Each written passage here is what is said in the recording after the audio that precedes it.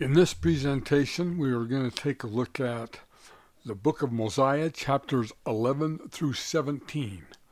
We'll take a look at some of the doctrines and principles and give some insights and commentary concerning Mosiah 11 through 17. So let's begin with Mosiah chapter 11. 11 verses 2 through 19 and 27. Noah walked after the desires of his own heart.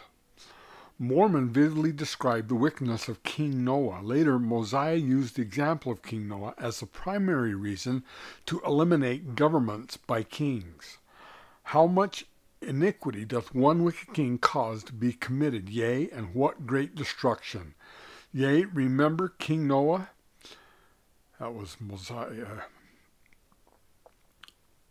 saying those words. King Noah's complete selfishness in seeking the desires of the flesh stands as a warning to modern readers of the fate of such individuals. It is bitter irony that the name Noah means literally rest or comfort. This particular Noah, King Noah, did not bring rest and very little comfort. In fact, he brought bondage and spiritual death. Chapter 11, verse 2, the phrase, many wives and concubines. By definition, a concubine could be either a woman kept for lewd purposes or a lawful wife of a lower social standing than her husband's other wife or wives. Hagar, plural wife of Abraham, would be an example of the latter definition. We have no reason to suppose that there was any sort of social caste system among the Nephites that would justify the idea that Noah had taken wives of a lower social order. Along with having plural wives, King Noah and his priests also consorted with paramours, or a mistress. Their example of whoredoms and all manner of wickedness served to justify and entice their people into similar behavior. As noted earlier, such practices had been condemned by the commandment of the Lord through Father Lehi. Chapter 11, verses 3 through 4. A telling line in verse 4 is that Noah changed the affairs of the kingdom. That is, the people of Lehi Nephi no longer walked the lighted path of goodness, but chose instead to follow the dark and crooked road. They were now taxed to pay for Noah to sin, and would yet pay for his sins. That sounds eerie familiar to today, isn't it? That many in corrupt government that we pay taxes so that they can wallow in their sins. And then we will pay because of the sins of our leaders. You can see why Mormon included this story. This is a direct reflection of what is going on today, even in our own government in the United States. Chapter 11, verse 5, the phrase, he put down all the priests and consecrated by his father. The priests of Noah were corrupt, and their priesthood one of defilement and debauchery. Of interest, but unclear in the Book of Mormon, is what authority, if any, the priests had who were consecrated by Zeniff. Assuming Zeniff to have been properly ordained, it may well be that Alma traced his authority to this source. Chapter 11, verses 6 through 7, the phrase, thus did the people labor exceedingly to support iniquity. Perhaps a modern-day lesson we can learn from this is how we vote and who we put into office of government. If we support and vote for those whose values are after the manner of the world, then we too are guilty of laboring to support iniquity, to covering our sins, gratifying our pride and vain ambitions, causing the heavens to withdraw themselves. The Spirit of the Lord is grieved, for the powers of heaven cannot be controlled or handled only upon the principles of righteousness. We will be held accountable for the actions and beliefs of those we vote for to govern us. So we just can't vote and then say, oh, they're wicked people. That was their wickedness. No, if we vote in wicked people or support a party that supports wickedness, then that means by extension we too are wicked. And we will be held accountable for that vote and the actions of those leaders. Be careful who you vote for, because what you're doing is saying you agree with their agenda. As surely as there is a God in heaven, and as surely as there will be a day of judgment, all who have held positions of leadership, and those who put them there, will be required to give an accounting for that which they did with the office or position that was theirs. Notice, not just the leader, but also those who put them there will have to give an account. Righteous government is essential to the preservation of society, and leadership is a sacred trust. All who have led others in the paths of wickedness or voted for them will be rewarded according to their works. We cannot use the excuse, well, I didn't know. I just voted for them. You're giving your sanction to whatever beliefs, ideologies, or philosophies and different things they do in government. You're giving your okay. And you will also be held accountable. Chapter 11, verses 8 through 15. An earmark of false religion is an attempt to hide its emptiness in such things as pomp and ceremony, grandeur and elegance. The purpose of great and spacious buildings, ornate and decor, is to create a sense of reverence and awe that otherwise would be lacking. Gold and silver, silk and scarlets, magnificent treasures of art and craftsmanship, buildings of enormous size and expense. Such are the trappings of the kingdoms of this world, and the cloak of the God of that which is worldly. See, isn't it interesting that King Noah is said that he built all kinds of buildings? Do we get caught up in the trappings of the world promised by our government leaders, and then we get deceived into voting for wicked leaders whose ideologies and philosophies are actually against the gospel of Jesus Christ? Chapter 11, verses 16 through 19. No longer do we find a people who in the strength of their God seek to defend their home and their land, but rather a people who glory in bloodshed and pride themselves in their own strength. Thus, as all things produce after their own kind, wickedness begets wickedness, and a people become ripe for destruction. We live in a time, brothers and sisters, where we have people that no longer want to defend America and the Christian values that it stands for, but would rather pride themselves in the luxuries they can get because of their office and the bloodshed they seek by the wars which they commit and support and sustain.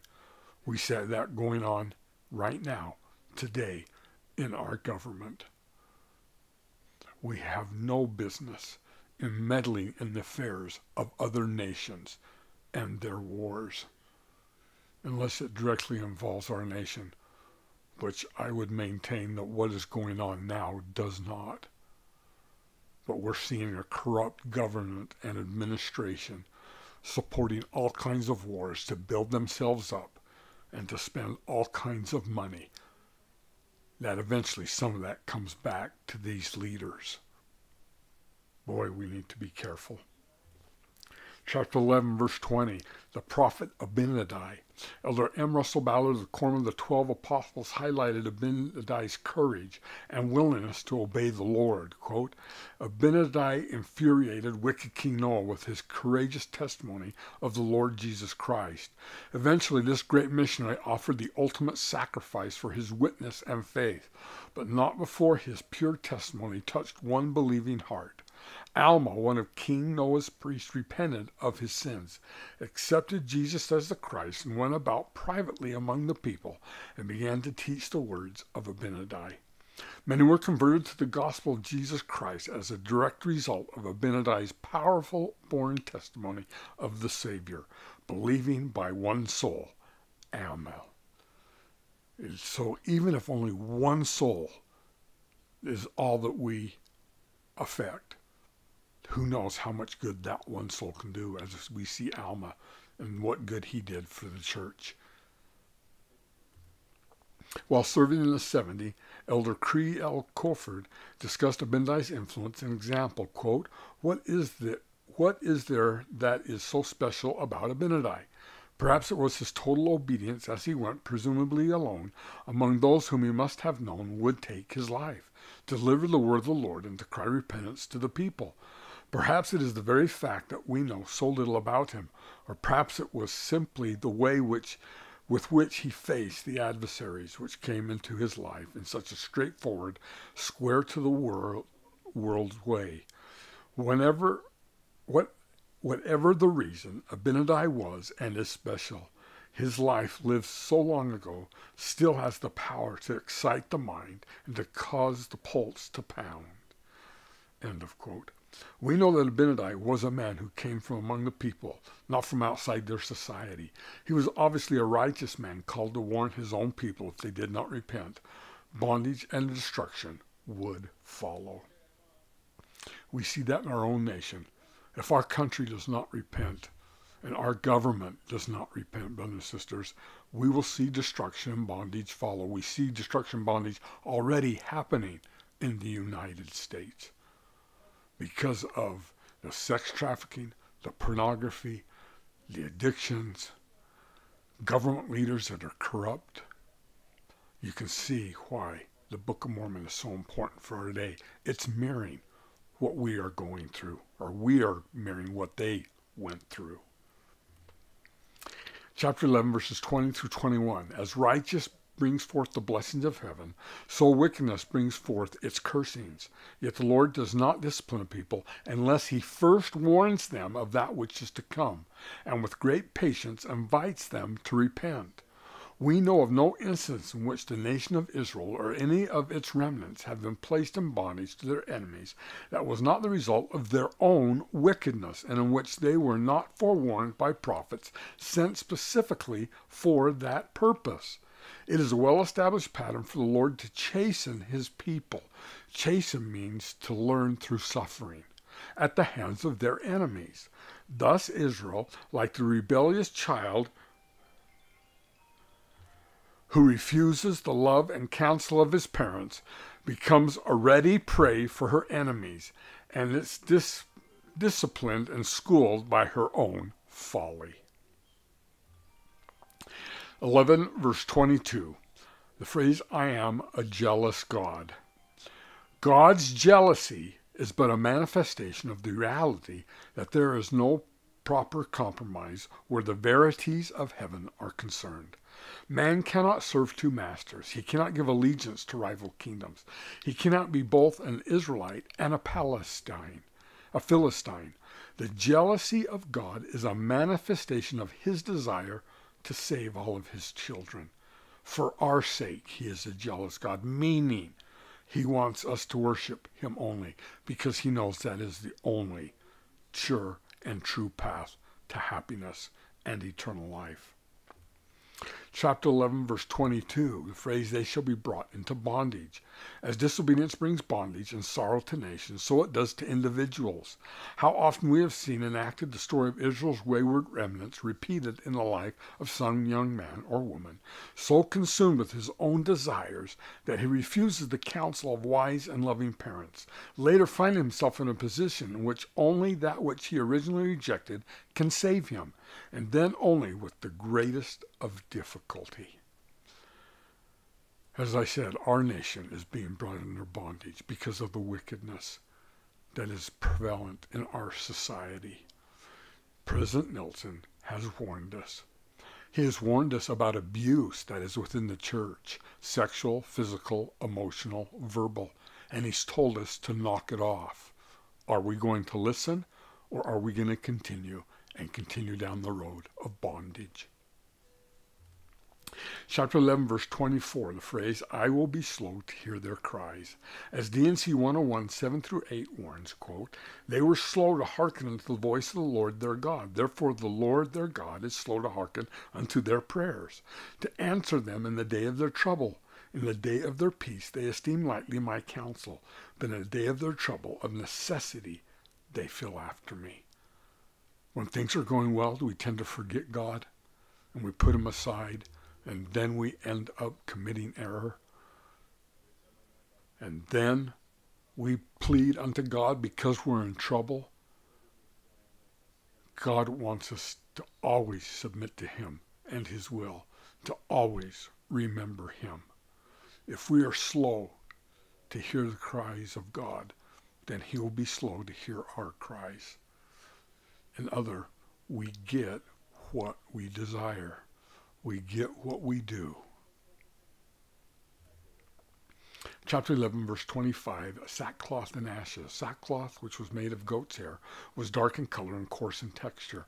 Traditionally, it was worn by those in mourning, and thus it became an appropriate symbol for the godly sorrow and the contrite of soul that must be a part of true repentance. The strewing of ashes upon oneself was also a symbolic gesture representing the depth of humility and the truthfulness of penitence. Chapter 11, verses 26 to 29. One of the consistent evidences of the truth of a prophet's message is the anger that it kindles in the hearts of the wicked. Now that is important. The wicked get upset with what we teach in the Church of Jesus Christ of Latter-day Saints. And the more they get upset, then the more true it is.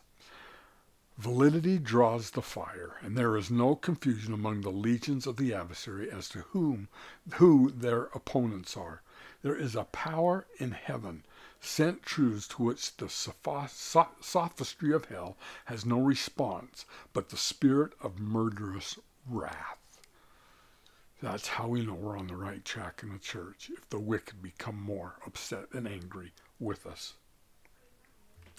Chapter 11, verse 27, who is the Lord?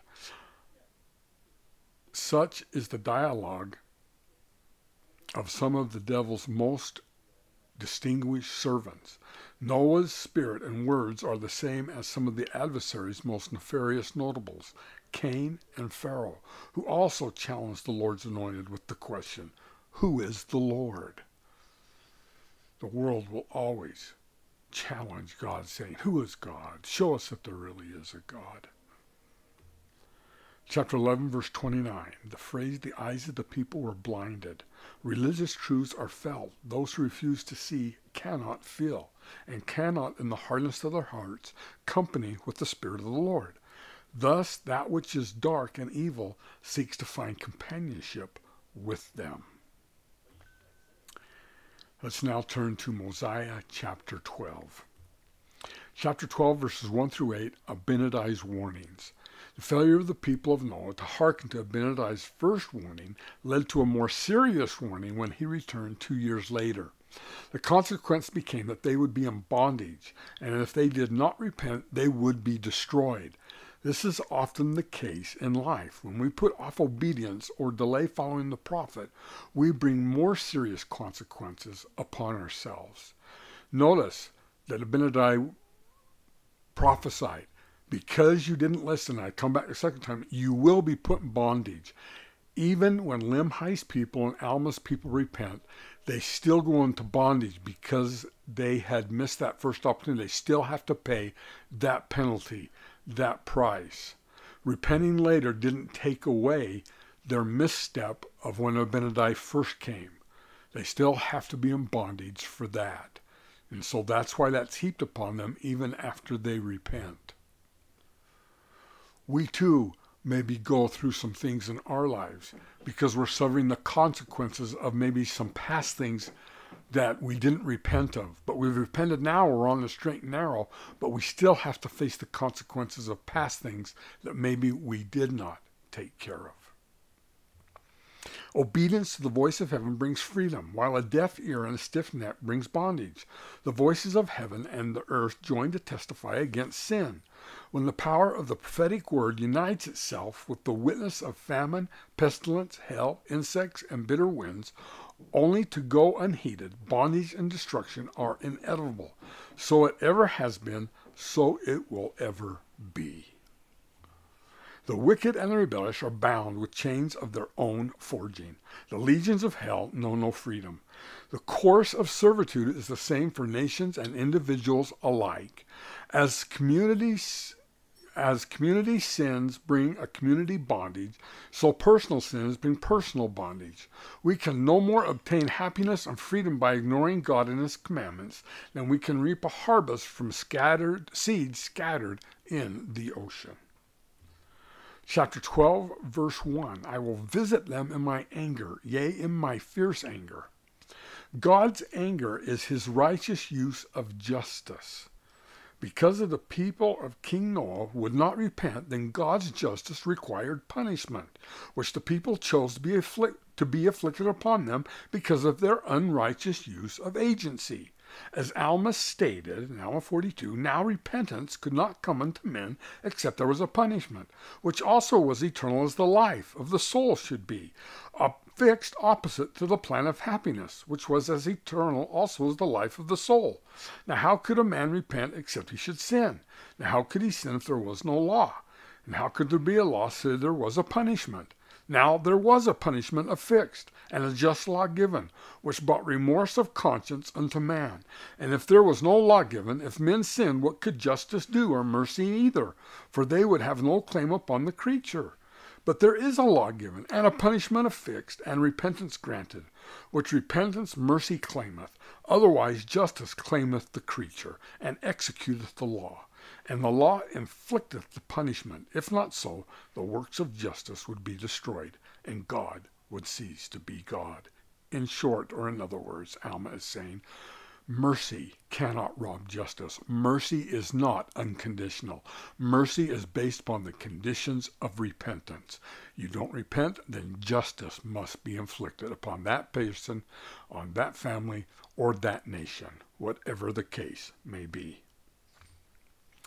Chapter 12, verse 6, the phrase, they shall also be smitten by the east wind.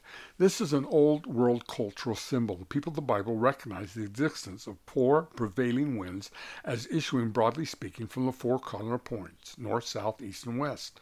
This is inferred from the character of the directional winds was so consistent, varying not in nature but only in degree throughout the seasons, that they came to be viewed as messengers from God.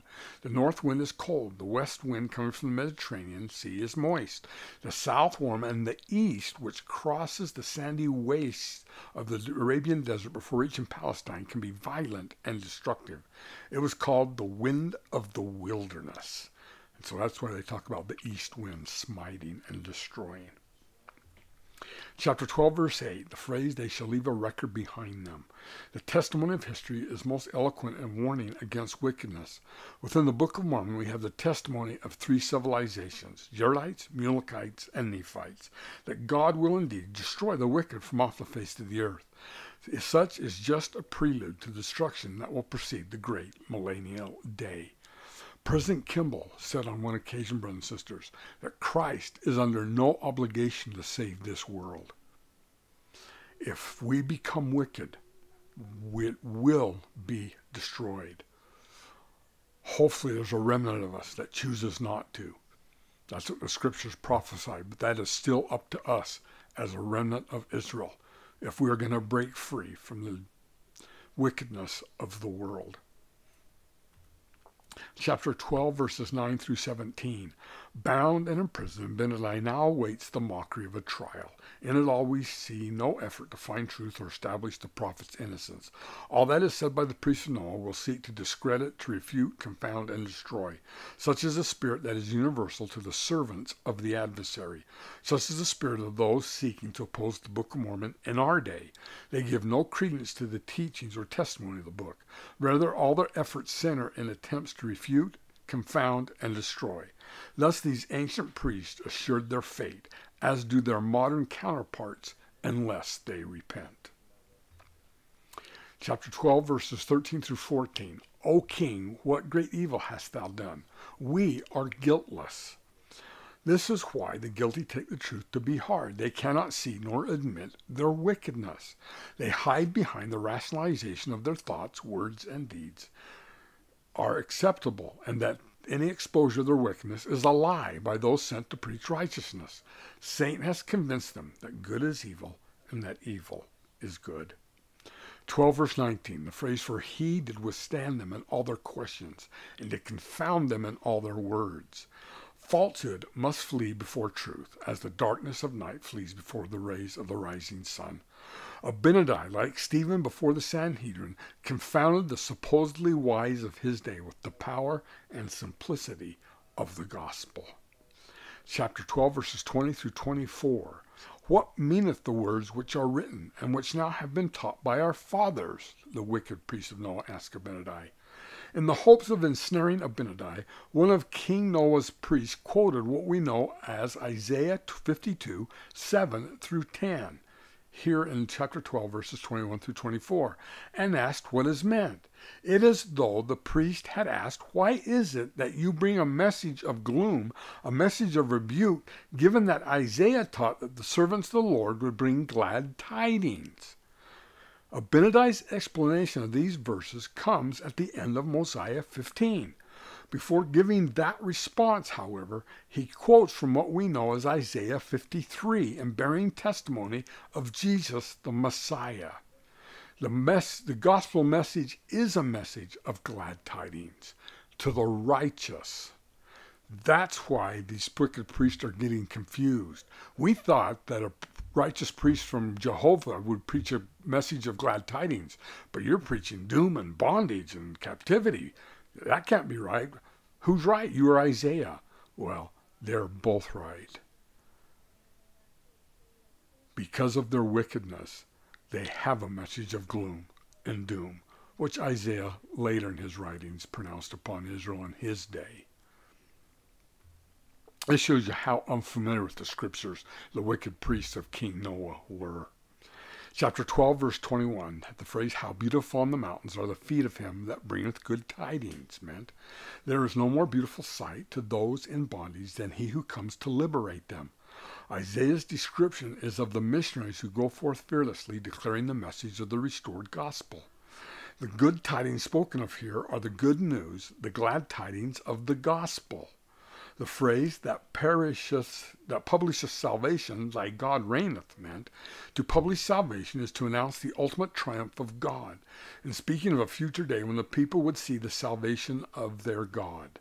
Isaiah had referenced the millennial day of victory, that day in which truth will have prevailed, and in which Christ will reign over all as King of Kings. Chapter 12, verse 22, the phrase, watchmen shall lift up their voices, meant the watchmen are those who declare the message of salvation, those who are set to watch and raise the warning voice. Abinadi is a perfect example of a watchman lifting up that voice of warning. The phrase, they shall see eye to eye, meant in that millennial day when when the knowledge of the Lord covers the earth as the water covers the sea, and the gathered hosts of Israel have been brought out of obscurity and out of darkness, no longer professing a multiplicity of faiths. In that day they shall see eye to eye. The phrase in verse 22, the Lord shall bring again Zion, meant Isaiah was describing the future restoration of the kingdom of Israel and the building of Zion, which we are living in the times of trying to build that. Chapter 12, verses 23 through 24, the phrase, break forth into joy, sing together, ye waste places of Jerusalem, meant describing the joyous day of the Lord's ultimate triumph, is Isaiah wrote, quote, break forth into joy, sing together, ye waste places of Jerusalem. For the Lord hath comforted his people. He hath redeemed Jerusalem. The Lord hath made bare his holy arm in the eyes of all nations, and all the ends of the earth shall see the salvation of their God. End of Isaiah. This is but to say, Israel, your redemption rests with the Lord. He alone can save you. By his power and none other will you be gathered from the four quarters of the earth. It is for him to restore you to that position of power and glory enjoyed in David's day, and all the world shall see it and acknowledge that the God of heaven hath done it. All shall see that the victory rests with the Lord Jehovah. That's when they will sing, and there will be glad tidings of great joy. The priests of King Noah didn't understand the scriptures. Because of their wickedness, they have to have a message of doom and gloom. Just as Isaiah gave a message of doom and gloom to ancient Israel because they would not repent.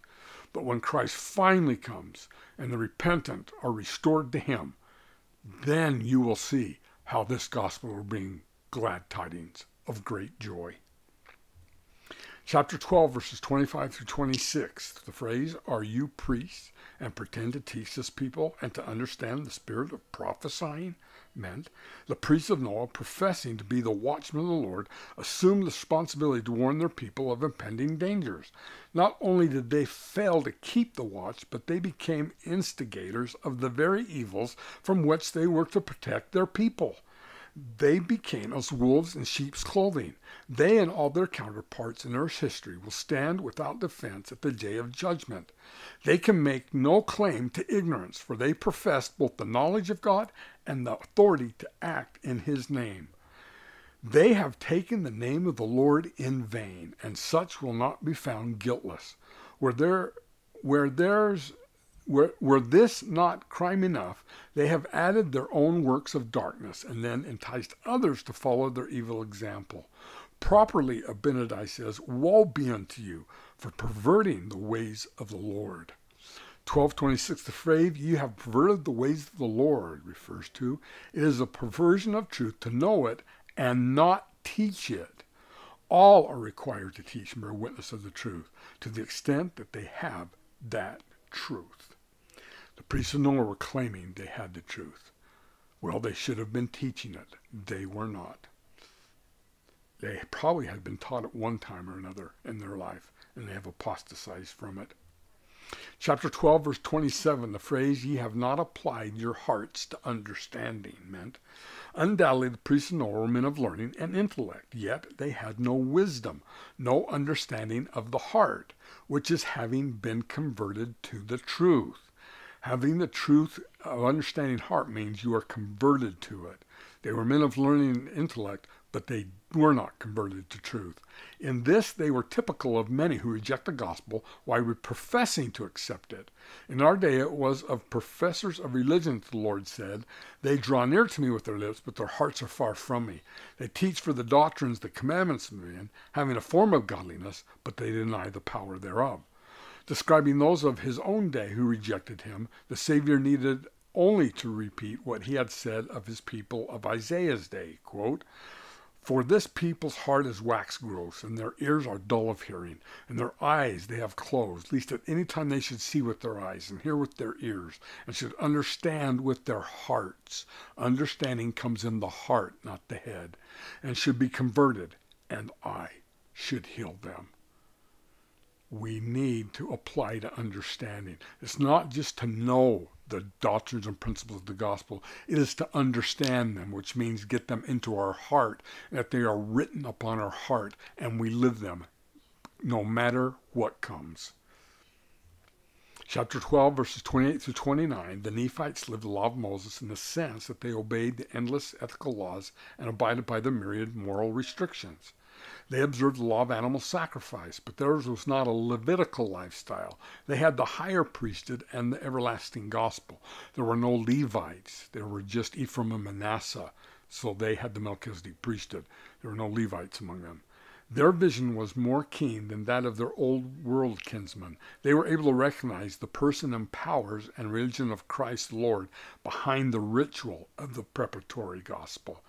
So the Nephites saw how the law of Moses pointed to Christ, where the Israelites in the old world thought the law of Moses would save you, instead of pointing to Christ who saved them. We note with interest that Abinadi did not ask the priests of Noah, "Why have you not lived the laws of purification? Why have you not adhered to the intricacies of the dietary code? Why have you not held the appointed feasts and festivals?" Because all those were point to Christ. That's why he's continually talking about Christ. Because all those things are meaningless without the atonement of Jesus Christ. Rather, Abinadi's concern was with morality and decency, with the proper handling of riches or temporal resources, with obedience to the commandments given to Moses on Sinai, or in other words, pointing their souls to Christ. Chapter 12, verse 30, the phrase, "Ye know that I speak the truth." No one as priest knew that Abinadi spoke the truth, which means they had it taught at one time. Indeed, had they not known so, they could not have been fearful of his words. Had Abinadi been a false prophet, he could not have wandered the streets of the city of Lehi Nephi with freedom to speak to any that would listen. The kingdom of darkness and falsehood is at war with itself. Its contention is with light and truth. The kingdom of darkness and falsehood is not at war with itself. Its contention is with light and truth. There is a power in the truths of salvation that kindles the fire of faith and courage in those that accept them, or burns with bitterness and hatred in the hearts of those who reject them. Every accountable soul has been born with the ability to recognize the truth of salvation. That's because we have the light of Christ. To accept those truths, it is to be immersed in the spirit they bring. To reject them is to be immersed in the spirit that opposes them. Brothers and sisters, what spirit are we immersing ourselves in? Day to day. Chapter 12, verse 31. The phrase, does salvation come by the law of Moses? They asked Abinadi. Having quoted this verse, Elder Bruce R. McConkie said, after teaching them some of the great truths of salvation, Abinadi answered his own question. Salvation doth not come. That should be doth, not Cluff. I'm sorry about that.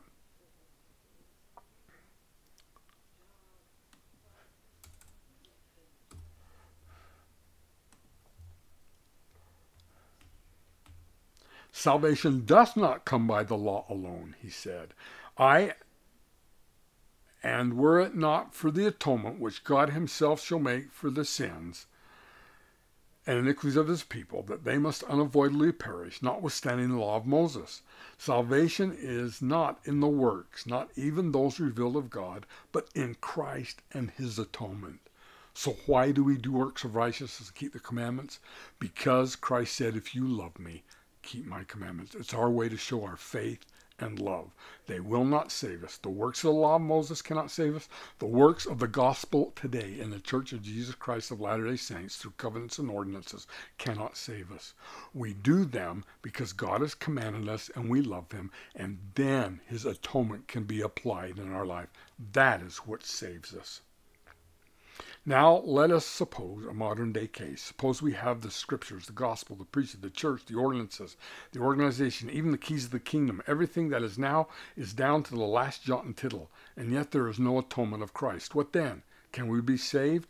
Will all our good works save us? Will we be rewarded for all our righteousness?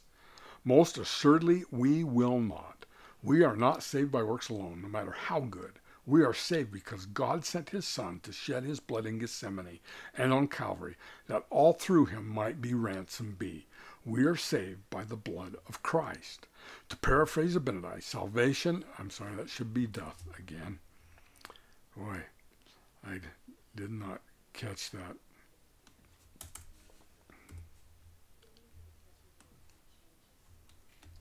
Salvation doth not come by the church alone. And were it not for the atonement given by the grace of God as a free gift, all men must avoidably perish, and this notwithstanding the church and all that appertains to it.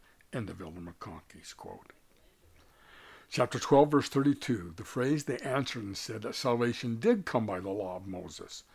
Noah and his priests, like apostate Israel in the old world, sought salvation in ritual observance. Theirs was but a whited sepulchre, or a form of godliness used to hide their wicked deeds. Of such ritual without righteousness, the Lord said, I despise your feast days, and I will not smell in your solemn assemblies. Though ye offer me burnt offerings and your meat offerings, I will not accept them. Neither will I regard the peace offering of your fat beasts. Take thou away from me the noise of thy songs, for I will not hear the melody of thy viols. But let the judgments run down as waters, and righteousness as a mighty stream. God does not give us rituals in the church just to perform rituals. They are pointed and given to point to Christ. And if they do not, then he hates our works of just ritual performance without the atonement of Jesus Christ and conversion to Christ and him alone. No ritual performed is acceptable to the Lord that is not sustained by righteousness on the part of those participating in it. If the ritual of baptism be the example, it is of none effect unless it be accompanied by true repentance. Redemption comes only in and through the atonement of Christ. That was true in their day. Salvation did not come by the law of Moses, and it is true today. Salvation does not come by the gospel ordinances and covenants. It comes through the merit and grace of Jesus Christ. So may we let them point our souls to him. The phrase salvation doth not come by the law alone. Elder Dallin H. Oaks of the Quorum of the 12 Apostles testified of the absolute need for Jesus Christ even when we live righteously. Men and women unquestionably have impressive powers and can bring to pass great things. But after all our obedience and good works, we cannot be saved from death or the effects of our individual sins without the grace attended by the atonement of Jesus Christ. The Book of Mormon makes this clear. It teaches that salvation doth not come by the law alone. In other words, salvation does not come simply by keeping the commandments. But by the law, no flesh is justified. Even those who try to obey and serve God with all their heart, might, mind, and strength are unprofitable servants. Man cannot earn his own salvation. End of Elder Oaks' quote. Chapter 12, verses 33 through 37. There is no salvation in rejecting Christ or in disobedience to his commandments. Neither the law of Moses nor the fullness of the gospel can save a single soul independent of the atoning sacrifice of Christ. Salvation is in Christ and must come by obedience to the laws and ordinances of the gospel as instituted by him. Here Abinadi charges Noah and the priests with their idolatry. They profess salvation through the observance of ritual, the meaning of which they do not understand, and the commandments that give it efficacy and life they have eschewed. Further, they have not filled their obligation as priests to teach these things to the people. Abinadi now comes to them as Moses did to Israel, and they cannot rest until they have put him to death. See, their only choice was we either kill him or we repent. The same was true with Christ. We either kill him or we must repent. The same is true with Joseph Smith. Either you repent and he's a prophet, or you must get rid of him in your life and kill him, so to speak. Let's now go to Mosiah chapter 13. 13 verse 1, the phrase, slay him, for he is mad. Might we ask, is madness a crime? And if so, is it one justly punishable by death? We also note with interest the verity that purity and truth can tolerate the existence of wickedness and falsehood, while the reverse never seems to be the case. Wickedness and falsehood, like weeds, seek to exclude, retard, and strangle. That's what produces good fruit, remnant, beauty, and fragrance. So wickedness and falsehood cannot tolerate and be tolerant of truth. But it's interesting that truth can be tolerant of wickedness and evil. 13, verses 2 through 3, the phrase, God will not suffer that I should be destroyed at this time. The servants of the Lord are endowed with power from on high, and the promise of protection that might be accomplish the Lord's errand. The power of darkness, for all their seeming might, cannot defeat the purposes of the Lord. They may hinder the Lord's servants, it is true, but they cannot prevent the accomplishment of his purposes. I believe that the newspaper after Joe Smith was killed said, Joe Smith dead, killed, Mormonism is now dead. Oh, little did they know that killing Joseph Smith just set it afire, and that this church and gospel was spread throughout all the earth. We are reminded of the attempt of those in Nazareth to kill the Christ, and of his passing through the midst of them, such that they could not lay hand upon him. Again in the temple they sought to take him, but no man laid hand on him, because his hour is not yet come. Of yet another occasion we read, they sought him to take him, but he escaped out of their hands. As with Christ, so with his faithful servants, each has the protection of heaven and the accomplishment of his mission or her mission. They were not going to be able to take Abinadi until his mission was completed. 13 verse 4, the phrase, because I have told you the truth, you're angry with me. Nephi said it well, woe unto all those who tremble and are angry because of the truth of God. For behold, he that is built upon the rock receiveth with gladness. He that is built upon a sounding foundation trembleth, lest he should fall. The phrase, ye have judged me that I am mad.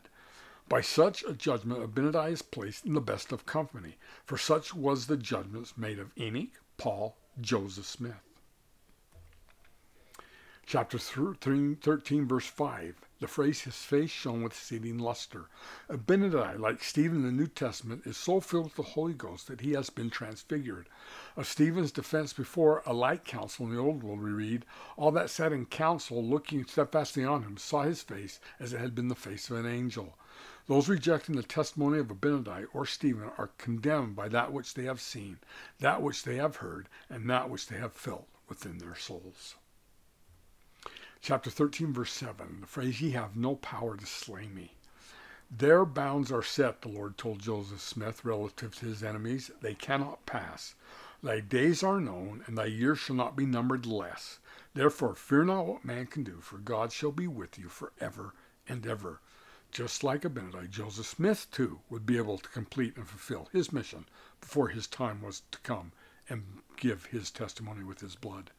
As it was with Joseph Smith, so it is with Abinadi, and for that matter, so is it with all the household of faith. The phrase, it cuts you to your hearts, meant the word of the Lord is sharper than a two-edged sword, piercing even to the dividing asunder of soul and spirit, and of joints and marrow, and is a discerner of the thoughts and intents of the heart. The truth will cut to the very center. 13 verse 8, the phrase, my words fill you with anger. Nephi explained it blessed when he said, and it, God's word, speaketh harshly against sin, according to the plainness of the truth. Wherefore no man will be angry at the words which I have written, save he shall be of the spirit of the devil. That's how you can tell those who are of Satan, that if we are angry with God and his anointed servant's word. Chapter 13, verse 9, the phrase, it matters not whither I go, if it so be that I am saved.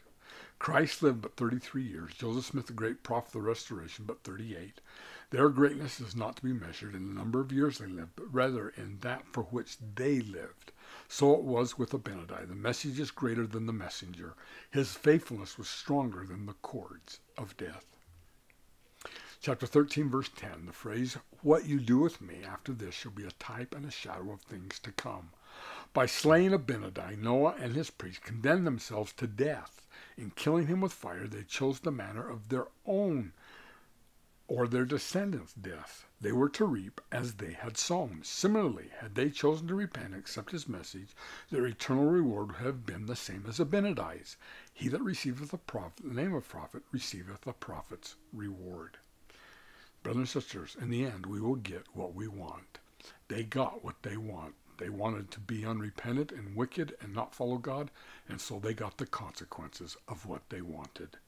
Elder Maxwell is famous for saying, make sure you want the consequences of what you want. Let me say that again. Make sure you want the consequences of what you want. Chapter 13, verses 11 through 24. Now I read unto you the remainder of the commandments of God. Abinadi now completes his reading of what he calls the commandments of God, or which we have come to know as the Ten Commandments, or the Decalogue. He does not comment on the commandments, except to say that Noah and his priests have not kept them, nor have they taught them to their people. That they had the commandments available to them is evident from the fact that Abinadi is reading, not quoting them. See verse 11. However, they were not written in their hearts where true conversion takes place.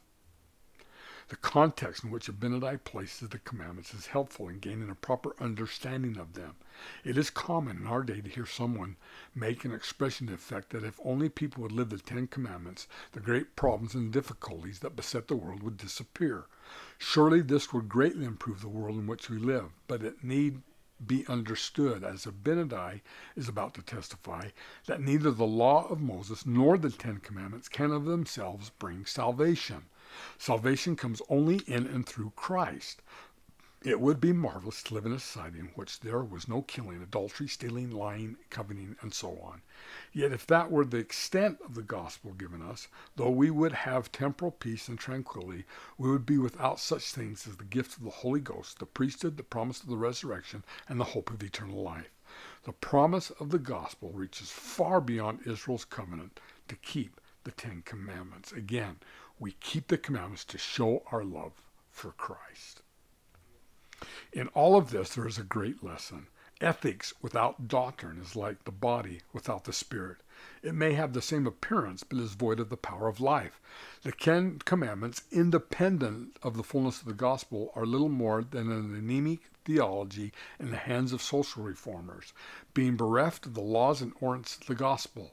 Similarly, Jesus' Sermon on the Mount, detached from the testimony of Christ's divine sonship, is but a curriculum for a civics class, rather than a testament of those verities or truths by which one obtains everlasting life. Though the Ten Commandments constitute an excellent standard for nations and peoples, their greater value is found in the conjunction with the fullness of the gospel of which they are a part.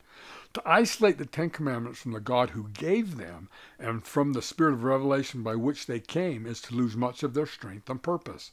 The context in which they were given was that of a covenant between God and a people, that they had been chosen to become a peculiar treasure to the Lord, even a kingdom of priests and a holy nation. Some have mistakenly supposed that the Ten Commandments were part of the law of Moses. In fact, they are a part of the higher law, or the fullness of the gospel. Notice that even in Exodus chapter 20, the Ten Commandments were given long before he gave the law of Moses to the people. It is a part of the higher law of the Melchizedek priesthood. This is illustrated by their reiteration to us as part of the restoration of all things. The Ten Commandments were part of the fullness of the gospel as first given to Moses on Sinai. Though the higher priesthood and ordinances were taken from Israel because of their transgressions, when Moses returned to Sinai to receive what we know as the law of Moses, the Ten Commandments were retained as part of Israel's covenant with God. The tablets upon which the commandments were written were those housed in the Ark of the Covenant, so named because the commandments constituted their covenant. Similarly, when the Ark of the Covenant was housed in the tabernacle in the wilderness, it became known as the Ark of the Testimony, this name having reference to Israel's covenant to abide the law given on Sinai. Thus it was by covenant that Israel had agreed to live the law of Moses and to keep the Ten Commandments. Moses expressly told the Israelites that in breaking this covenant, they would subject themselves to dispersion and destruction. Having broken their covenant, King Noah and his people have forfeited their right to the protection of heaven. So is true with us. If we will break our covenants made with the Lord, then we forfeit our rights to his protection. Chapter 13, verses 27 to 28. Neither the law of Moses, the Ten Commandments, nor even the fullness of the gospel contained, independent of Christ's atonement, the power of salvation. Salvation is in Christ, not in the law. The law of Moses was given to point ancient Israel to the Savior and his atoning sacrifice, and only in and through that sacrifice can one be saved. That was the whole purpose and point of the law of Moses, was to point them to Christ's atoning sacrifice. Ancient Israel had missed that point. Noah and his wicked priest had missed that point. Are we going to make the same mistake and live the gospel but not point us to Christ? Chapter 13, verses 29 through 31. The phrase, "It was expedient there should be a law given to the children of Israel," meant, in its wickedness, Israel was given a law of carnal commandments. The concept of carnal commandments does not refer to the lust of the flesh alone, but rather to all that is worldly as contrasted with the things of the Spirit. The law was replete with daily reminders that Israel was to be a people set apart and consecrated to the Lord, and that in all things they must keep themselves clean and pure. Virtually all aspects of their lives were drawn upon as types or reminders of who and what they were to be. Birth and death, seed time and harvest time, their diet, the manner of food which was prepared, their Sabbaths and feast times, even disease and restoration to health, were all used to typify their obligation to God. The law also contained a host of sacrificial rituals that served to keep constantly before them their dependency on the great sacrifice yet to be offered by the Son of God. Ancient Israel was so low in spirituality that they needed things to constantly remind them day after day after day. And so that's why the law of Moses had to do with the Sabbath, with disease, with feast days, with prepared certain foods which are clean and unclean, with harvest time. So God was constantly trying to teach them about his Son and to be clean and to come into his Son on a daily basis. He's hoping we don't need daily reminders, that we can go to church, partake of the sacrament, and throughout the week always remember him. See, we are to be higher than ancient Israel, brothers and sisters, and not to be reminded day after day, but we can keep ourselves in the covenant day after day. In addition to the carnal law, Israel enjoyed a portion of the gospel law, including the invitation to exercise faith in Christ, repent, and be baptized by immersion for the remission of sins.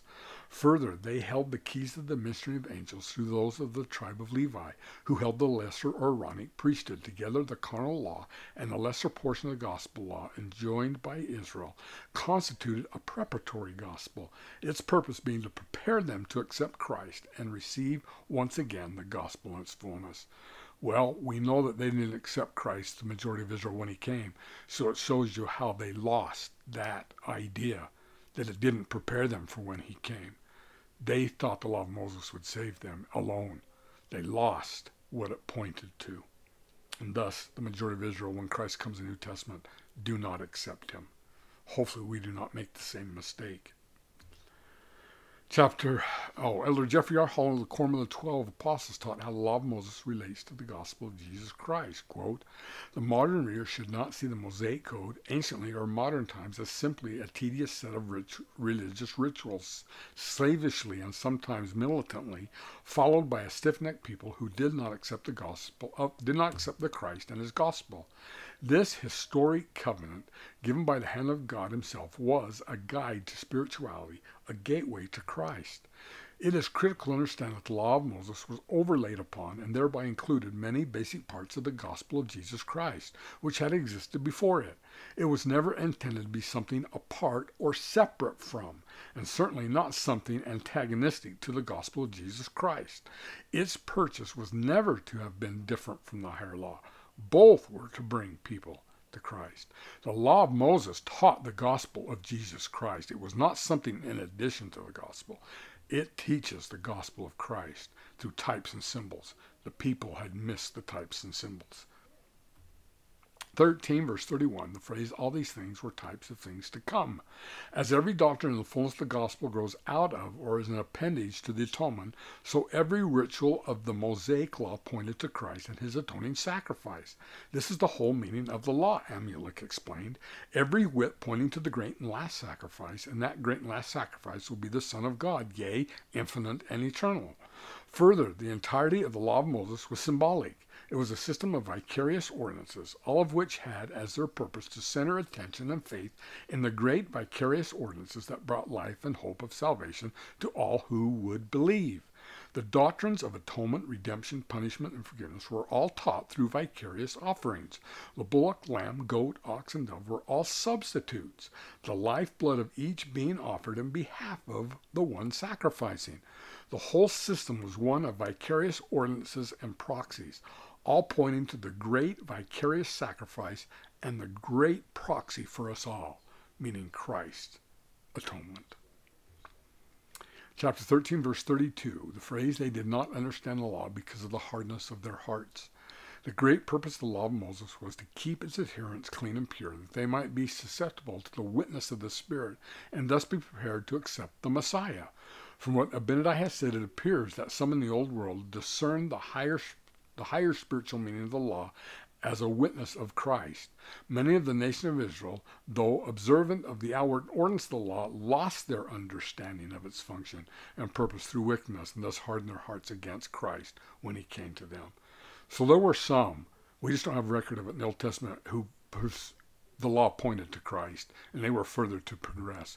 But most of ancient Israel lost the understanding and meaning of the ordinances and covenants of the law of Moses in pointing them to Christ. 13 verses 33 through 35, the phrase, did not Moses prophesying to them concerning the coming of the Messiah?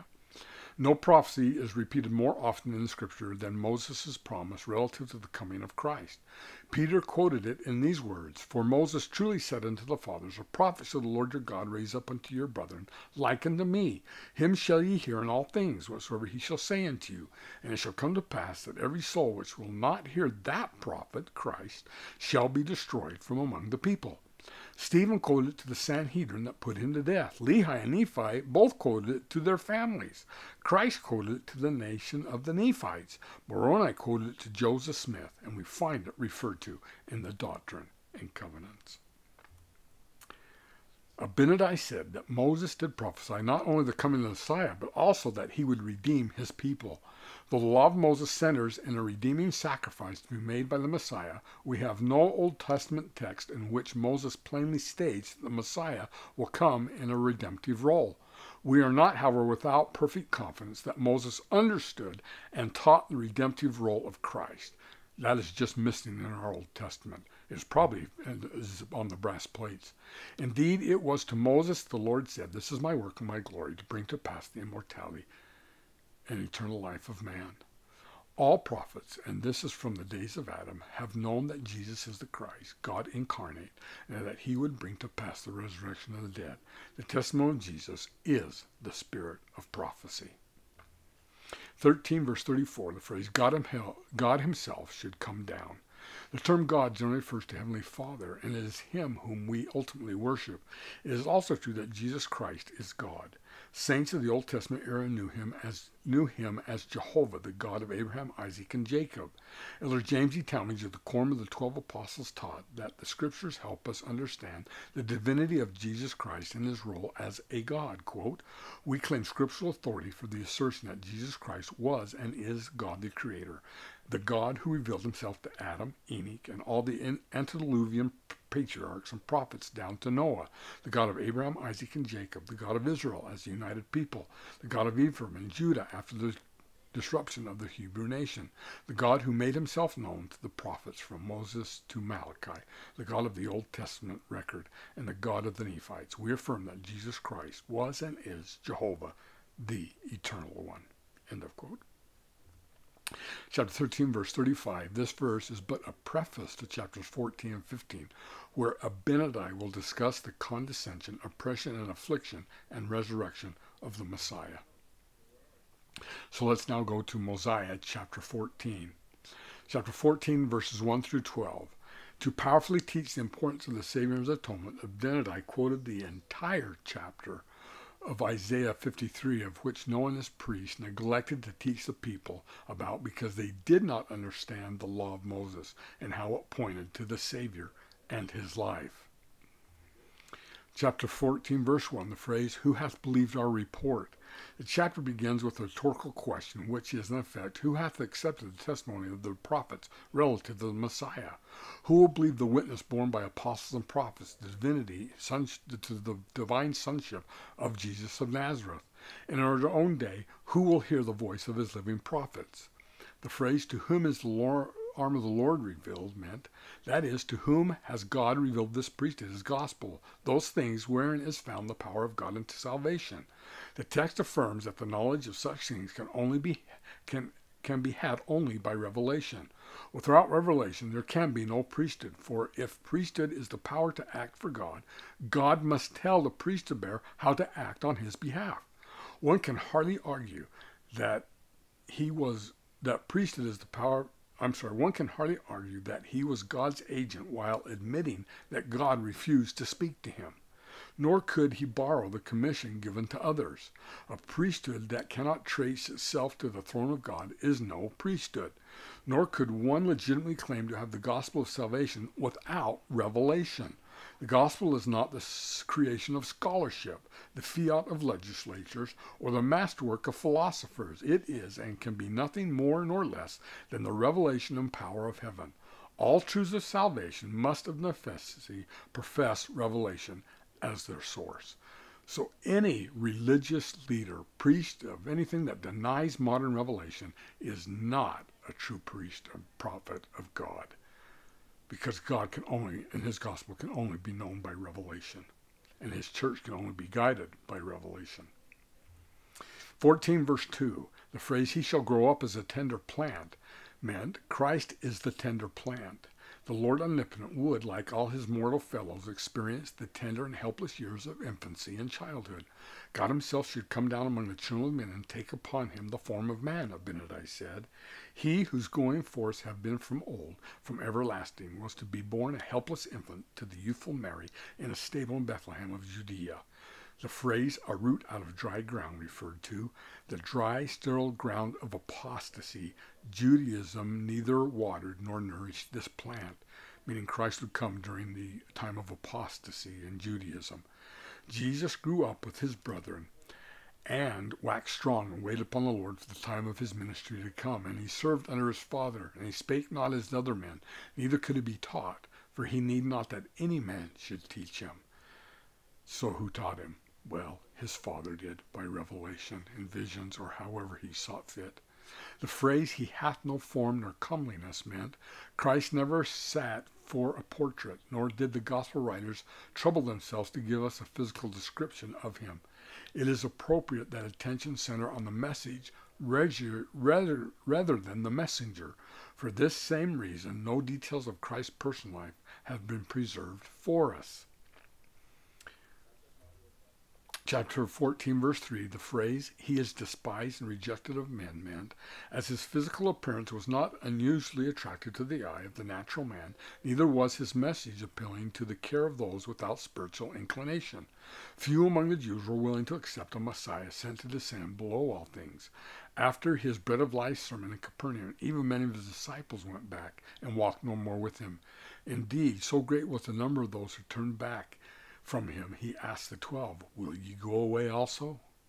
The phrase, a man of sorrows and acquainted with grief, meant, he shall go forth suffering pains and afflictions and temptations of every kind, Alma prophesied, and this that the word might be fulfilled, which saith, he will take upon him the pains and the sickness of his people. And he will take upon him death, that he may loose the bands of death which bind his people. And he will take upon him their infirmities, that his bowels may be filled with mercy, according to the flesh, that he may know, according to the flesh, how to succor his people, according to their infirmities. The phrase, we esteemed him not, referred to the nation of Israel refused their king his throne, choosing instead to render to Caesar and corrupt priests those things which rightly belong to God. Our esteem for the Son of God is measured by our acceptance of and obedience to the principles of his gospel. He that hath my commandments and keepeth them, he it is that loveth me, John said in John 14:21. Chapter 14, verse 4, the phrase, we did esteem him stricken, smitten of God, and afflicted, referred to. It was common to the Meridian apostles to testify that Christ had been hanged on a tree. This in reference to the death on the cross. They did so to dramatize that the Jews claimed Christ to have been rejected and smitten of God. The ancient law held that if a man had been proven guilty of a capital charge and put to death, usually by stoning, as an additional disgrace and lesson to the community, his body might be hung upon a tree for all to see. If this was done, it was required that the body be taken down and buried by evening, so that the land would not be defiled. For the scripture states, he that is hanged is cursed of God. This is why the Jews wanted Christ to be crucified, because it was as if he were hung from a tree, which was a sign of disgrace. See, they're saying if he was truly the Son of God, he wouldn't have let to be disgraced so bad. Chapter 14, verse 5, the phrase, the chastisement of our peace was upon him, means he who was the Prince of Peace, who had never known the loss of peace that follows in the wake of backward steps or moral detours, became vicariously in Gethsemane and all Calvary sin for us.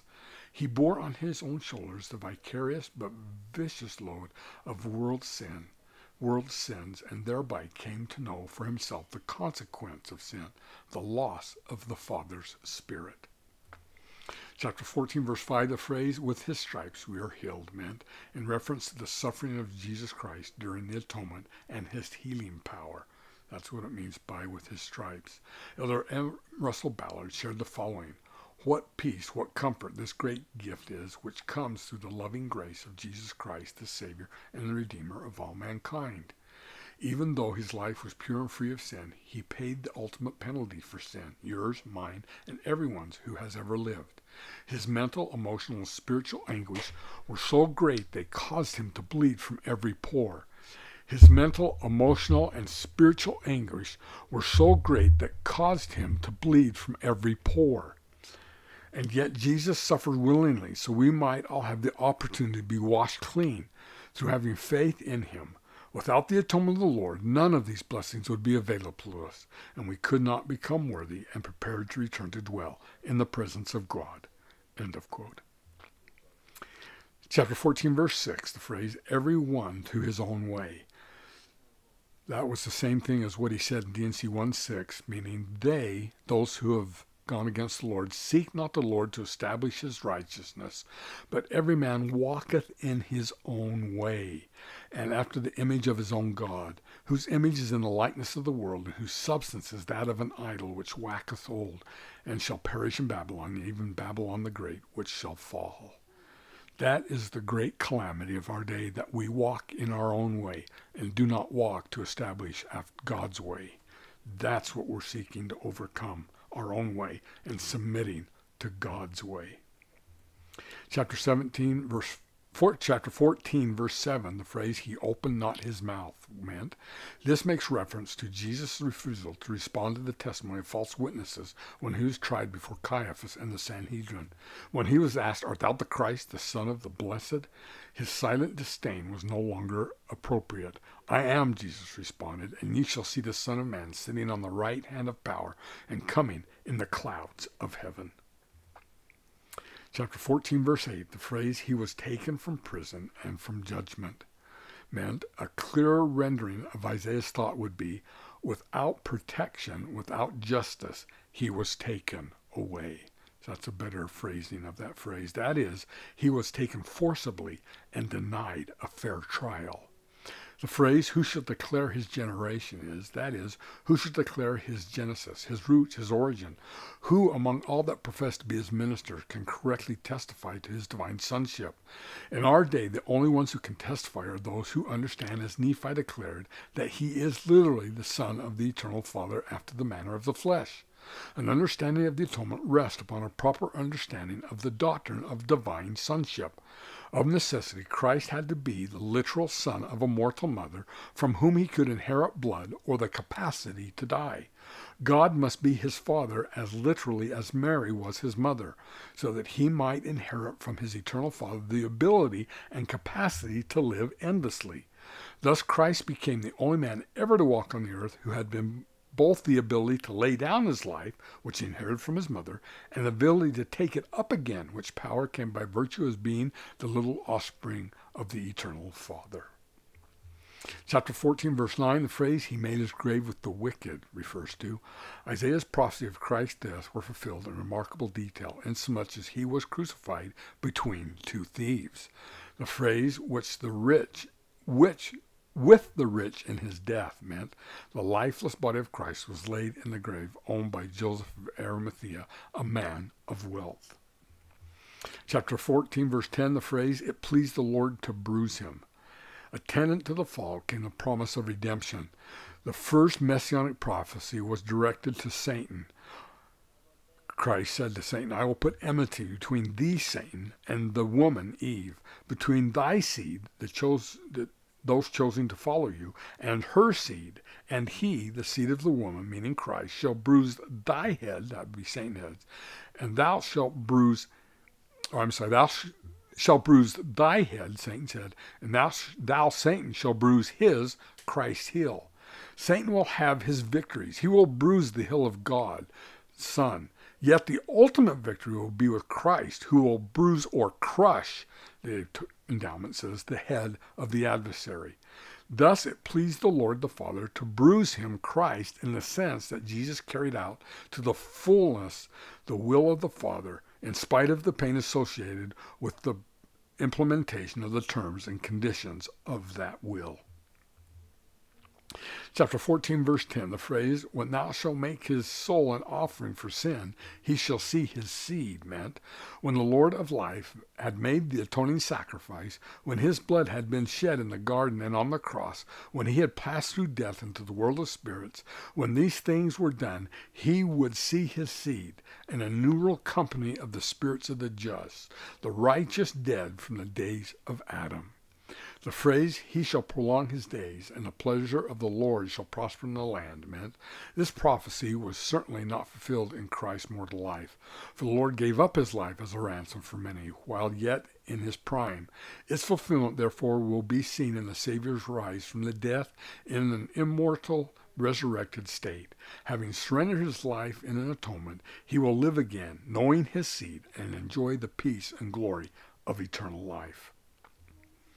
Chapter 14, verse 11, the phrase, travail of thy soul, meant Jesus suffered so mighty in the Garden of Gethsemane in the process of bearing our iniquities that he bled from every pore.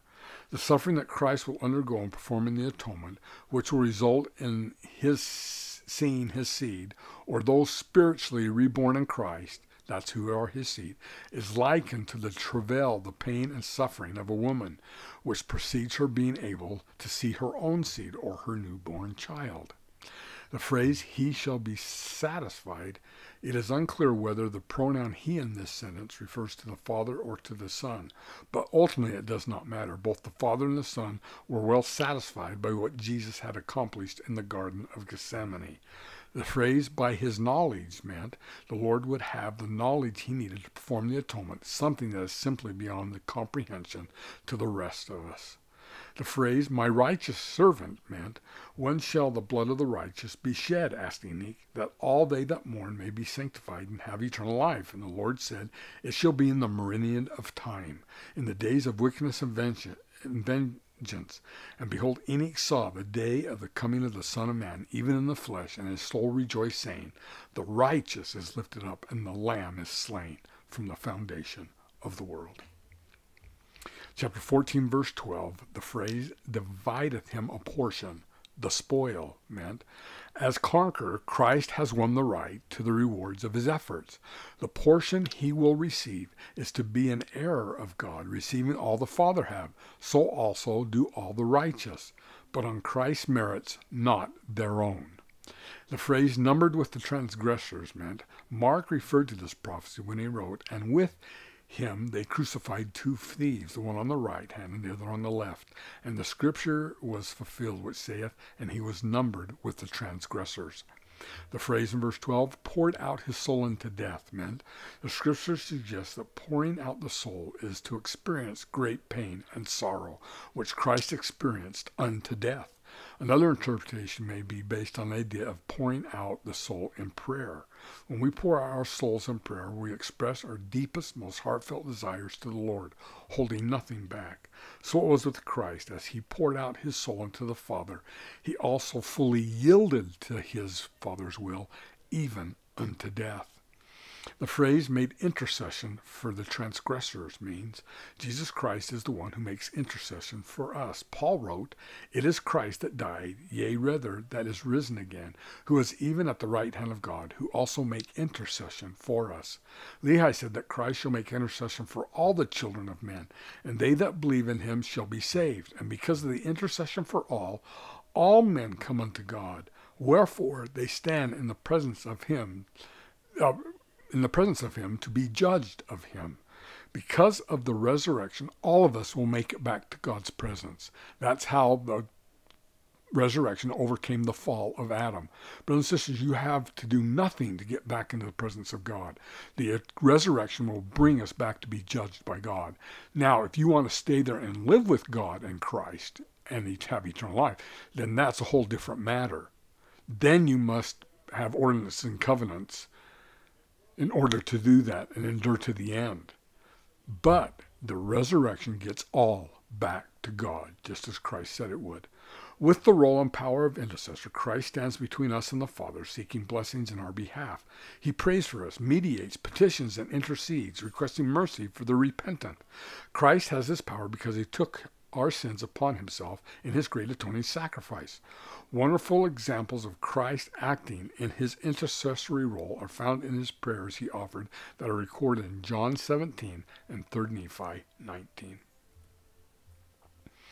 Let's turn to Mosiah chapter 15. Abinadi's sermon to the priest of Noah contains one of the most penetrating, profound, though greatly misunderstood discussions of the role and mission of Jesus Christ in all of Holy Writ. Abinadi's message concerning the ministry of Christ as the Father and the Son. His teachings will be more understood if we proceed by a brief review of the manner in which the title Father is used in Scripture in reference to deity. 15:1, the phrase God himself shall come down meant Jesus Christ is God. He is the God of Abraham, Isaac, and Jacob, the God of Mosiah, Abinadi, and Alma. Abinadi is teaching the same doctrine declared earlier by Nephi and Benjamin, the condescension of God, the doctrine that the Lord omnipotent, the Lord Jehovah, who's Christ, will come to earth, take a body of flesh and bones, and accomplish the work of redemption for all mankind. And Jesus Christ is a God, so God himself will come down, meaning Jesus Christ. 15 verses 2 through 3, because Jehovah, Christ will have a physical body and dwell in the flesh, like every other mortal son and daughter of God. He will be known as the Son of God. At the same time, because he will be conceived by the power of God, he will thus have within him the powers of the Spirit. He will be known as the Father. In a modern revelation given to Joseph Smith, the Savior explained that he is the Father because he, Elohim, gave me, Christ, of his fullness, and the Son because I was in the world and made flesh my tabernacle and dwelt among the sons of men. Christ was known as the Son of God because his growth and development, like that of all the children of God, was gradual and took place lawn upon lawn and precept upon precept. That is, he received grace for grace and continued from grace to grace until he received in the resurrection a fullness of the glory of the Father. And thus he was called the Son of God because he received not a fullness of first. So Christ will be a son and grow like we do, line upon line. But he is also the eternal Father of heaven and earth because of his mission and his atonement and his resurrection. Chapter 15, verse 2, the phrase having subjected the flesh to the will of the Father meant the will of the Son was swallowed up in the will of the Father. That is, the flesh becomes subject to the Spirit, the mortal subject to the immortal. I seek not my own will, Jesus explained, but the will of the Father who hath sent me. Further, I came down from heaven not to do mine own will, but the will of him that sent me. In short, Jesus did what Elohim would have him do. He carried out the full extent, the terms and conditions of the plan of the Father, of which he, Christ, was the chief advocate and proponent in pre-mortality. Verse 15, verse 4, the phrase, they are one God, meant, without question, Elohim and Jehovah, though separate as personages, are one in mind, one in purpose, one in glory. Indeed, they are infinitely more one than they are separate. This has properly been referred to as the greatest teaching device ever devised in all eternity. The whole plan of salvation centers in our learning to be one with Christ, as he is one with the Father. The doctrine of oneness is the doctrine of salvation. So they are one God is referring to that they are oneness in salvation, in purpose, in plan, in perfection. Also, they are one God can refer to as Jehovah in the purest life, who now comes down as Jesus in his mortal life. Both Jehovah and Jesus are one God. So that's another way that one God can be interpreted. Jehovah promised to do the will of the Father. Jesus came down and accomplished the will of the Father. Jehovah and Jesus are the same person, one God. Abinadi's purpose in this sermon, however, is to declare more than the unity of Godhead. He is the pronouncement of pronouncements, the doctrine of doctrines, the message of messages, which is that Christ is God. And if it were not so, he could not save us. That is, Abinadi is declaring the true doctrine of the incarnation. He is teaching and testifying that God, Jehovah, will become a man, Jesus, and that He who was the great Spirit shall dwell in a tabernacle of clay, and Jehovah and Jesus Christ is one and the same person, one God. In summary, Christ will be both the Father and the Son. He will be called the Father because he was conceived by the power of God and inherited all the divine endowments, including immortality, from his exalted sire, the Father. He will be called the Son because of his flesh, his mortal inheritance from his mother Mary. Therefore, Christ will be both flesh and spirit, both man and God, both Son and Father. And they, the Father and the Son, the God and the man, the Spirit and the flesh, are to be blended wondrously in one being, Jesus Christ, the very eternal Father of heaven and earth. Indeed, the Book of Mormon is an additional witness with Paul that in Christ dwelleth all the fullness of the Godhead bodily. Chapter 15, verse 5, being one God, meaning after having discussed the doctrine of Christ, the gospel Nephi wrote, and now behold, my beloved brethren, this is the way, and there is none other way nor name given under heaven whereby man can be saved in the kingdom of God. And then behold, this is the doctrine of Christ, and the only true doctrine of the Father and the Son, and of the Holy Ghost, which is one God, without end. Amen. In speaking of resurrected beings, Abinadi explained that they shall be brought and be arraigned before the bar of Christ, the Son of God, God the Father, and the Holy Spirit, which is one eternal God, to be judged according to their works, whether they be good or whether they be evil. The verity of verities is that the members of the eternal Godhead are one. To be judged of one is to be judged of all. To be blessed of one is to be blessed of all. And further, as explained earlier, Father and Son, Spirit and flesh are brought together in one to form the one God, who is the very eternal Father of heaven and earth, Jesus Christ. Chapter 15, verse 5, the phrase, suffereth temptation and yieldeth not to temptation. King Benjamin taught that the Savior would suffer temptation and pain of body, hunger and thirst and fatigue, even more than any man can suffer. Paul wrote that the Savior was in all points tempted like we are, without sin. Joseph Smith declared to the school of the prophets that Jesus Christ is called the Son because of the flesh, and descended in suffering below that which man can suffer, or in other words, suffered greater sufferings, and was exposed to more powerful contradictions than any man can be. But notwithstanding all this, he kept the law of God, and remained without sin, showing therefore that it is in the power of man to keep the law and remain also without sin, and also that by him a righteous judgment might come upon all flesh, and that all who walk not in the law of God may justly be condemned by the law and have no excuse for their sins. Chapter 15, verse 6, the phrase, after working many mighty miracles, meant miracles and wonders, even those performed by the Lord of life, will not convert one who is slow to hear and even slower to feel the things of the Spirit.